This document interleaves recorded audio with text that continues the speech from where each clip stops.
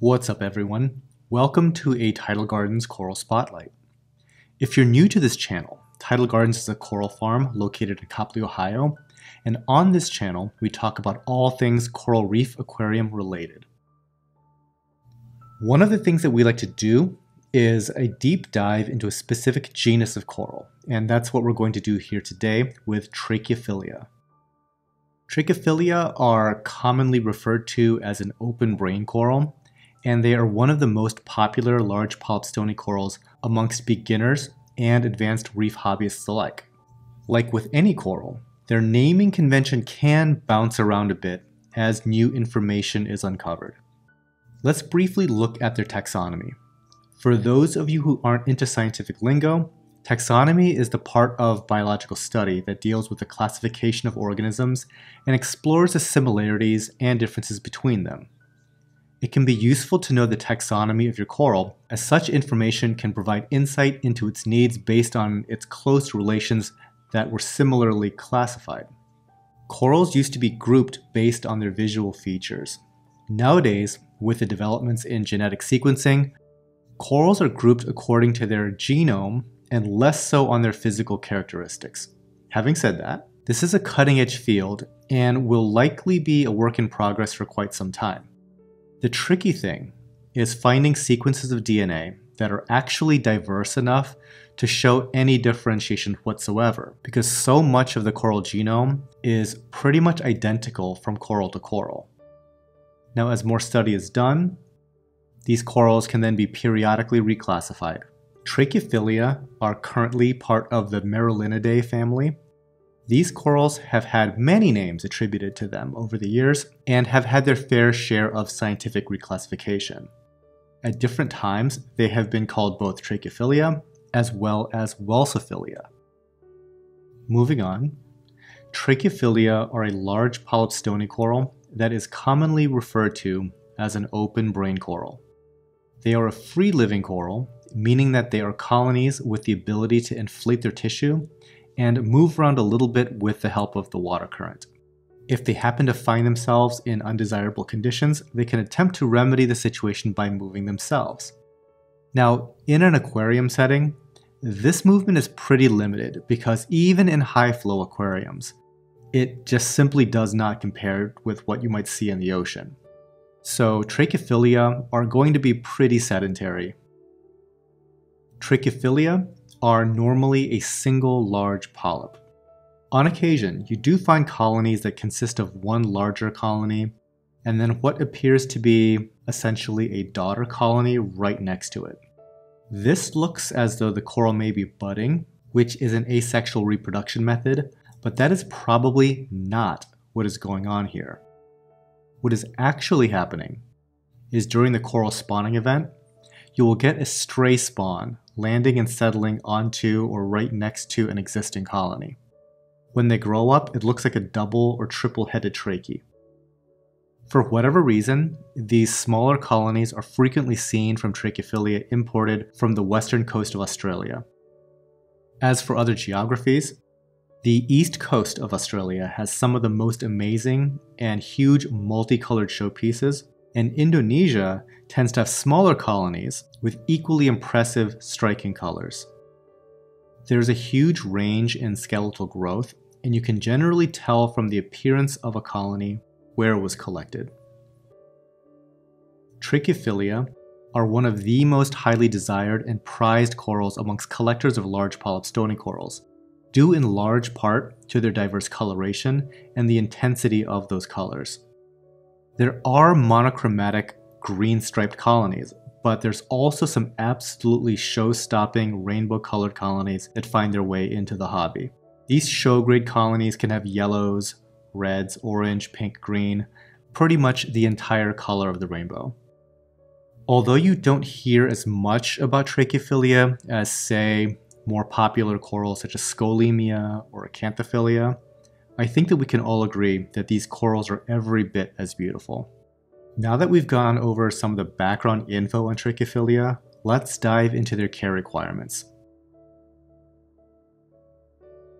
Let's first cover the topic of nutrition, which I'll break into lighting and feeding. Open brains are photosynthetic corals, meaning that they get nutrients from the products of photosynthesis carried out by symbiotic dinoflagellates called zooxanthellae that are living in their flesh. Zooxanthellae utilize chlorophyll to absorb light and produce simple sugars that the coral can consume for energy. While some corals are more light-loving than others, Trachyphyllia tend to be less demanding in this regard. In fact, they probably fare better in less intense lighting conditions. We typically keep Trachyphyllia in low to medium light intensity here at Tidal Gardens, which is around 50 to 100 par. If your tank is in higher light, it will take some time for this coral to adjust to its new surroundings. When in doubt, try lower lighting intensities until it's really clear that the coral is stable before trying to ramp up that intensity. If you have a colony of Trachyphyllia and want to experiment with higher light, remember that lighting that is too bright risks burning the coral, and this will happen very quickly. If you start to see the coral turn a lighter, more bleached out color, it's time to move it to a dimmer location. It is possible for a Trachyphyllia that's been bleached to recover, but it can take a long time. It may also permanently change color, having expelled all of the zooxanthellae of a certain type. What may help is to aggressively feed the coral during this time, which can act to stabilize the coral long enough that it can eventually repopulate with zooxanthellae. Since we brought that up, let's quickly cover the topic of direct feeding. In addition to photosynthesis, these corals are adept feeders that can grab and consume a wide variety of foods ranging from coral-formulated sinking pellets to frozen foods such as brine shrimp, mysis, and even large pieces such as krill.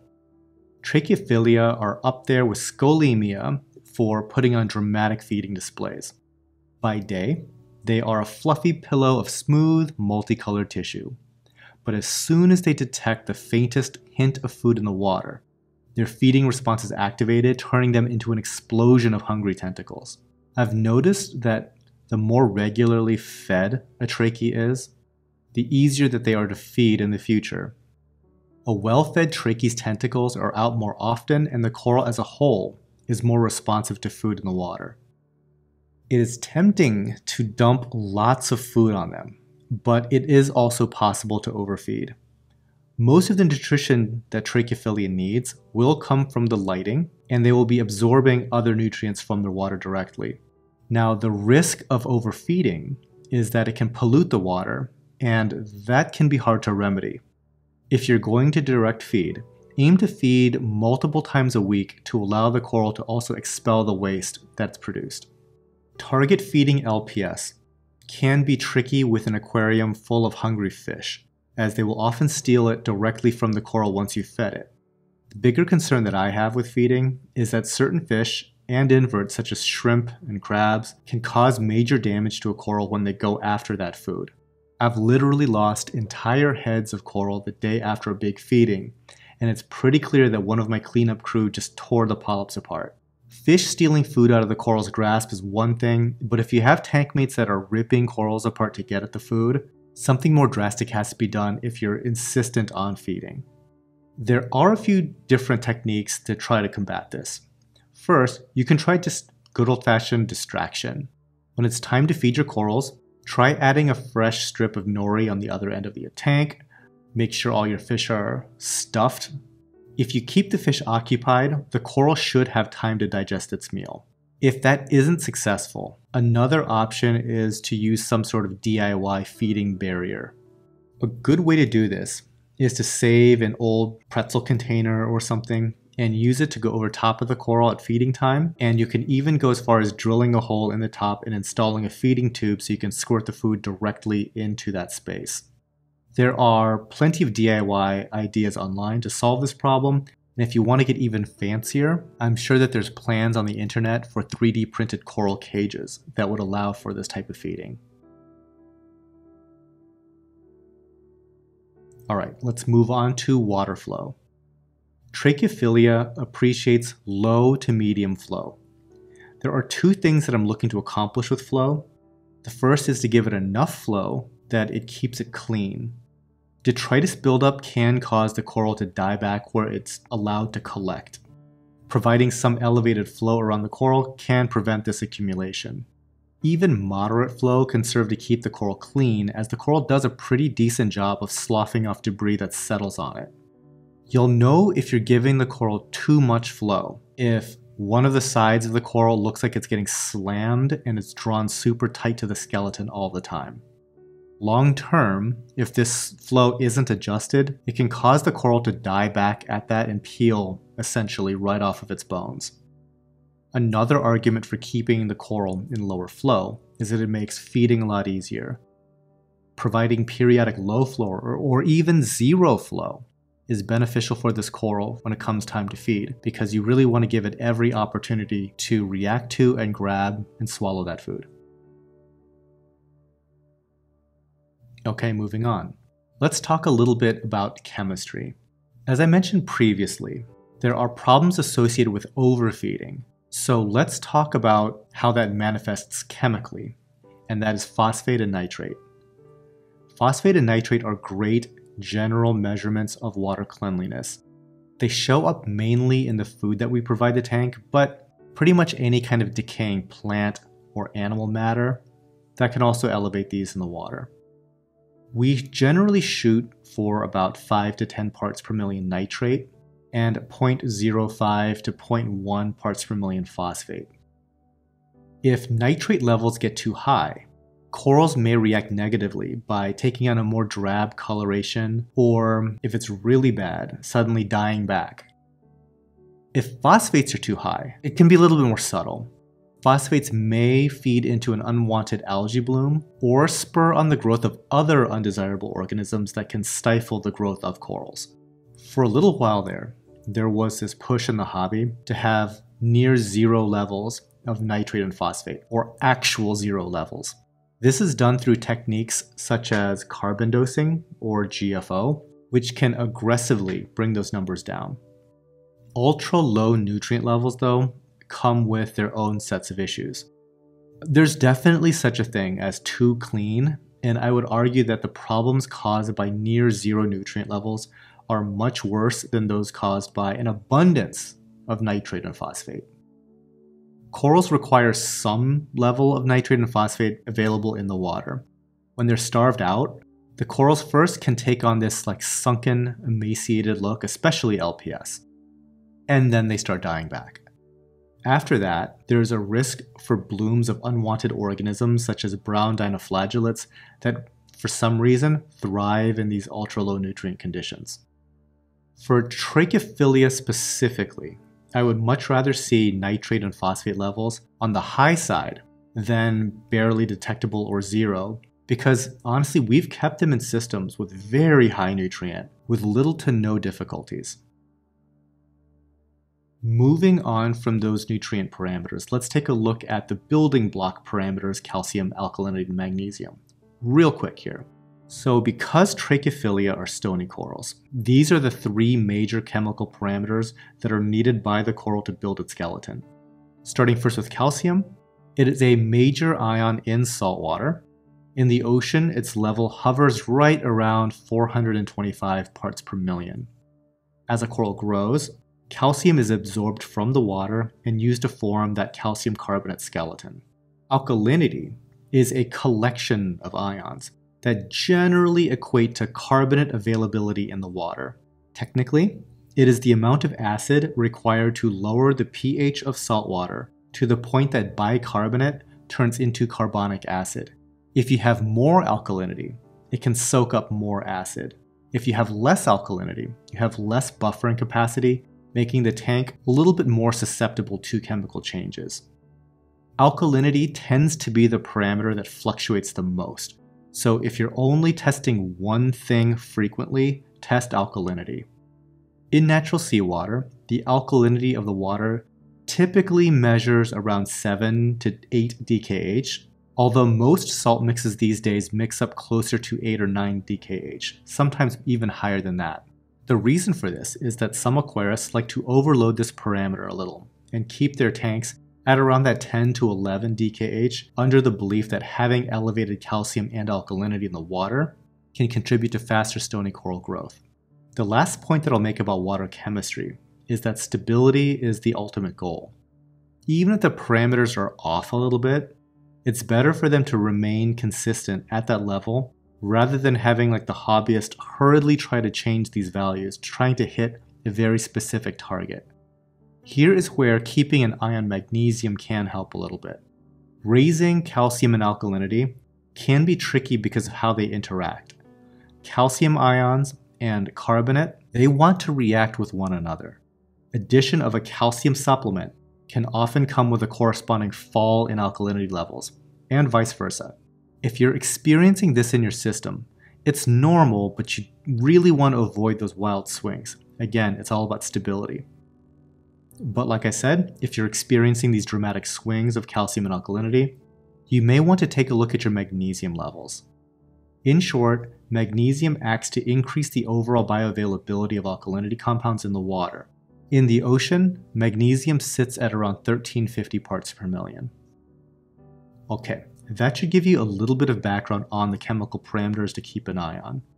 Trachyphyllia are a somewhat slow-growing large polyp stony. Their fleshy portion grows quickly, but not so much that actual skeleton. Still, as they grow, and you also add more stony coral tank mates, it's wise to test more frequently to make sure that your chemistry is keeping up. Shifting gears a little bit, how about aquaculture? Now that we can take care of Trachyphyllia, can we breed them or frag them? The simple answer is not really. Trachees are an extremely slow grower, at least when you're talking about commercial aquaculture. And if you cut them, it may take many years to recover that desirable shape. One future solution may be sexual reproduction, especially considering the advances in the area happening right now. But the resources required for such a project and the amount of space that's going to be required for this and the timetable might not make this commercially viable. We will see. Sexual breeding could result in some really interesting hybrids and color morphs, which could be a very interesting development for the industry. Is it going to be worth it? Only time will tell. Regardless, I think it's something good to pursue, and hopefully, in time, this whole genus can be offered in a much more sustainable fashion. The last topic that we'll cover is pests. Luckily, Trachyphyllia don't usually struggle with them, but there are a couple that are worth keeping an eye on. The first are gall crabs of the genus Cryptochiridae. They're a family of crabs that burrow into coral skeletons and then form these abnormal growths called galls. Most of the male gall crabs are free-living, but it's these pesky females that are the ones causing the abnormal growths. It is thought that the crabs feed on the mucus produced by the coral, as well as detritus. Gall crabs are considered pests because if they're present, they can really stifle the growth of Trachyphyllia. These crabs are easily removed, so it's worth inspecting your colony when you pick one of these corals up. The other pest that's worth mentioning are flatworms, and these can plague LPS generally rather than Trachyphyllia specifically. What's good is that a quick dip normally remedies the problem, and especially if they're caught early enough, that's obviously better. If you have a lot of these flatworms though, you may have to do a full tank treatment. The problem with doing full tank treatments, however, is that oftentimes these flatworms, in the process of dying, will release toxins that can be very deadly for the other tank inhabitants, especially fish. So if you're going to do a full tank treatment, be ready to aggressively change the water in the tank and aggressively carbon filter everything. Even then, I have noticed that the large polyp stony coral flatworms tend to be a lot more resilient than just the annoying looking rust-colored ones who just stick to the glass. So it might take several efforts. Luckily, these types of flatworms are not as deadly as acropora-eating flatworms or anything like that. They are a pest, but I would say that they're more unsightly rather than deadly.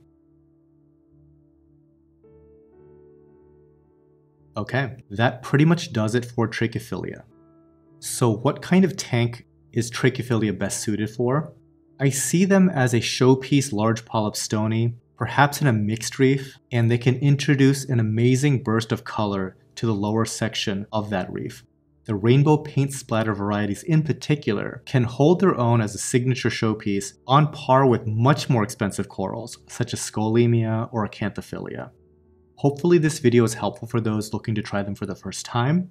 If you'd like some more information or perhaps purchase Trachyphyllia for your home aquarium, I invite you to visit us at tidalgardens.com and see what we have. We're always on the lookout for new and interesting color morphs of this coral to add to our collection, and hopefully yours as well. Until next time, happy reefing.